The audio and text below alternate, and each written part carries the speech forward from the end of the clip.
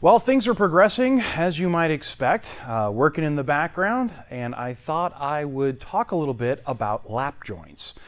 So a lap joint is probably exactly what you think it is. It's when the aluminum skin has one piece and another piece overlaps it, you have what's called a lap joint.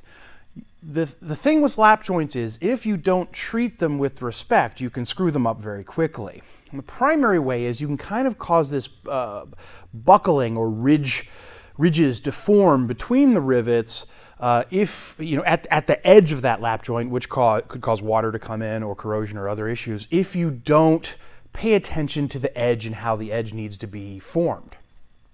They have a term called an edge break. You're not breaking anything. In fact, you're just slightly bending it ever so slightly. And I thought I would talk about that a little. In the book, I think it's 5.10, they talk about lap joints and how to do the edge breaks. A lot of times, people will just kind of bend it down a little bit with their thumb, and that's fine. I mean, if that's what you want to go for. I personally wanted a little bit more of a uniform bend along the entire thing, but that bend amount needs to be so minor. You absolutely need to not overdo that, because that would just cause problems of a different nature. So they make a tool. It's one of these vice grip tools, and you're going to see a lot of these, by the way. When you're buying tools, you're going to get various tools that you've seen me use before. Here's one for dimpling. Here's one, you know, I've got a bunch of different vice grip tools where they literally just weld onto a vice grip the actual tool. It's really clever, actually. But this one is a tool designed so that when you put the aluminum in here, the skin, you give it a crimp, and you don't do it very tightly. In fact, you should be able to just almost lift this straight off of it. It's such a loose crimp. You'd think with a vice grip that you really want to jam it down there. You don't. In fact, they even put a nut on the end here so that you don't overdo it. But you put it on there and you pull it along the skin to give it that ever so slight bend. Let me show you what I'm talking about. All right, so here we have our trusty piece of scrap skin that I screwed up. And we have our edge break tool. Again, when you put this on here, you want to make sure that it's just barely sitting on there. There's actually a little line on this tool that's the point at which the bend is going to happen. And so when you put your tool on here the first time, you want to make sure that it's not on there so tightly you can't just pull it right off. But by the way, don't do that on your actual skins, because it will create a little mark. But you want to be able to keep it really loose. So I put it on there. Once you've got it tightened, you've got it to the point where it's where you think it should be. That gap is where you should think it should be. You put it all the way up to this little ridge on the end. Pull it down, and then just give it an ever so slight pull all the way off. And you can do it a couple times. You don't want to over tighten or over torque the tool, because what ends up happening is you can actually squeeze this and it doesn't just bend it, but it actually mashes it, elongates it, and that actually makes the situation worse, which you don't want. You're just trying to impart an ever so slight bend. And now I'm going to do the best I can to take a picture of that ever so slight bend so you can see what I'm talking about. It is so minor, it's hard to envision. Let me see what I can do here. I'm not sure if you can see it, this bend along here. I mean, it is so minor. It's just an incredibly minor downward cant, and it's what you want. Obviously, it only goes to about here because I only did a little bit of it, but you do the whole skin. It's yet another one of those skin preparation things that you definitely want to do. There are other tools out there that you can use other than this. I've got one of those duck build. It's a real long, it's a vice grip that is got about that long of a tool on it that you can sit here and go, bend down as you work it. I don't like it. It's very difficult to get a consistent bend personally. This is the EF-60 edge forming tool. I got it at Cleveland Aircraft, and it was like $38 or $40. I think it's worth it. Again, don't over crimp it. You don't want to tighten this thing down so that you got to really crimp it on there and pull it, because all that's going to do is smash the aluminum and cause ripples to form. You're actually making ripples at that point. The whole point of this is to get rid of ripples.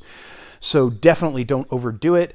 And you have to do this before you do any dimpling or anything. So just make it part of your skin preparation if you know that you have one piece of skin overlapping another piece of skin.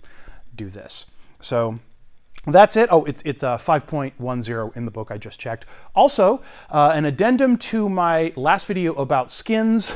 The skin preparation that I had talked to is also in the book. And I don't remember the number. I'd have to go look. But it's also in the book, and even I had said previously that you probably don't have to do it. Actually, you do. So, yay, validation. So anyways, that's it. I'm going to continue working on this thing, continue putting the aileron together. Got some edge breaks to create on that forward rolled skin. And then it's about riveting it all together and having a fully functioning aileron. Fun, fun. 5.2. 5.2 is the section in the book that they send you that talks about edge forming and deburring and cleaning up the edges. And it does go in there and talk to it about that. Other than that, you can see I'm back at it in the background. And oh, I wanted to say thank you everybody for the positive feedback on the Patreon campaign. It's up and running. Everything is working smoothly. I already have a bunch of supporters. Thank you so much for those of you that actually supported. Still blows me away. And yeah. I've had a couple of people ask me over the course of the last couple of days as to how my flying is going. Thanks for asking. First of all, the reason they're asking is because I'm not a pilot yet. I'm still a student. Blows a lot of people away, the notion that I'm building an airplane without having even gotten a pilot's license yet. Again, you can do it too. I'm studying. I've already passed the FAA test. I've already soloed. I've done a bunch of solo cross countries, and I'm waiting to do another long solo cross country right now.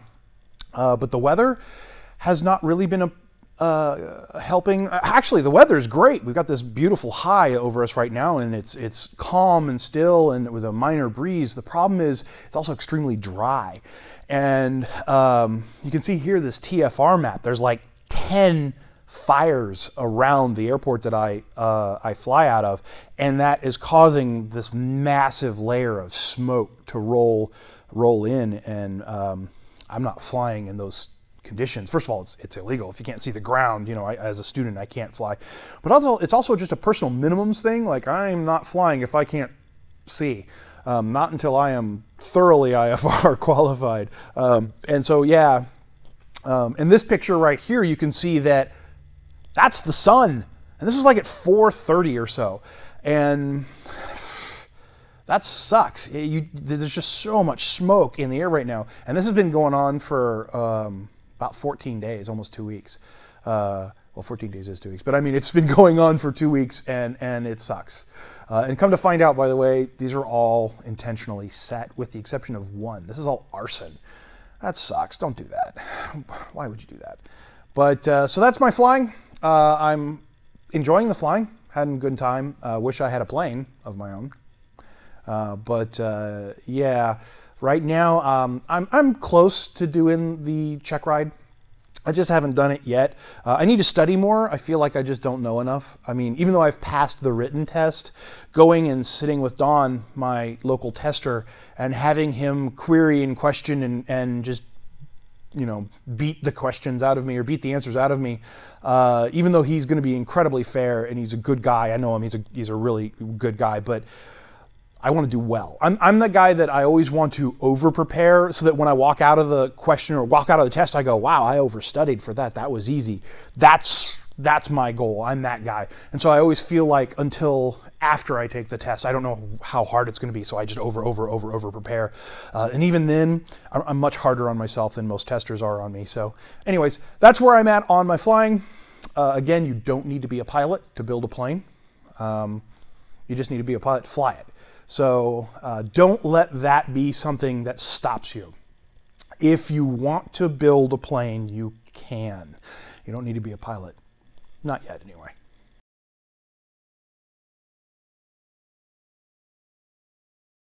So finally, I'm going to close this particular video with a concern I have. Been working on the aileron, working in the background, and I'm worried that I've imparted a twist.